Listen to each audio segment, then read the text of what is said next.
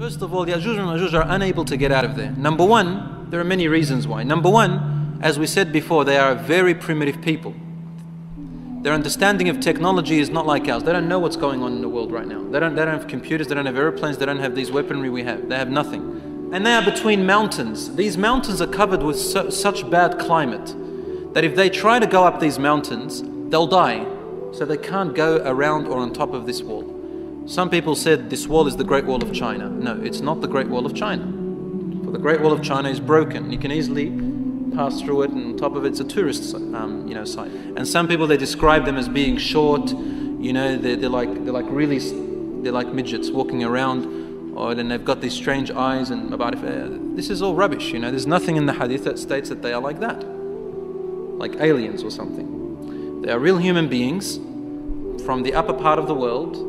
They have a certain look, maybe more of an Asian look because it's that region, or more of that type of a look. Allahu A'lam. But the point is, they are people, they are humans like you and us, but they are just very, very corruptive. They are more corrupted than the corruptive people of today.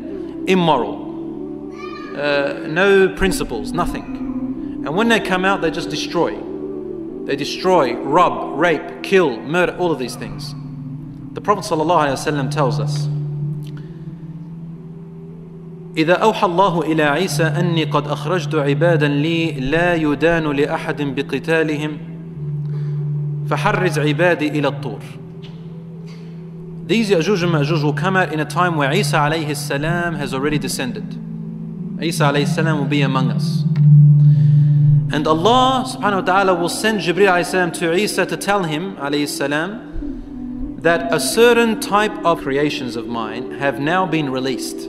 Allah is talking about Ya'juj and Ma'juj. So take my servants, meaning take the Muslims, O Isa alayhi salam, take them to the mountains, At-Tur. Tur means here mountain. And hide. You will not be able to beat them. There are too many.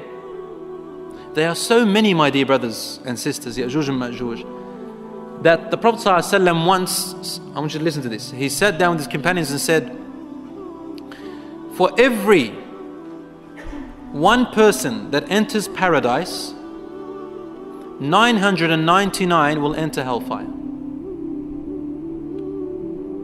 That's frightening. It means, like, do we have any chance? For every one person, 999 enters hellfire?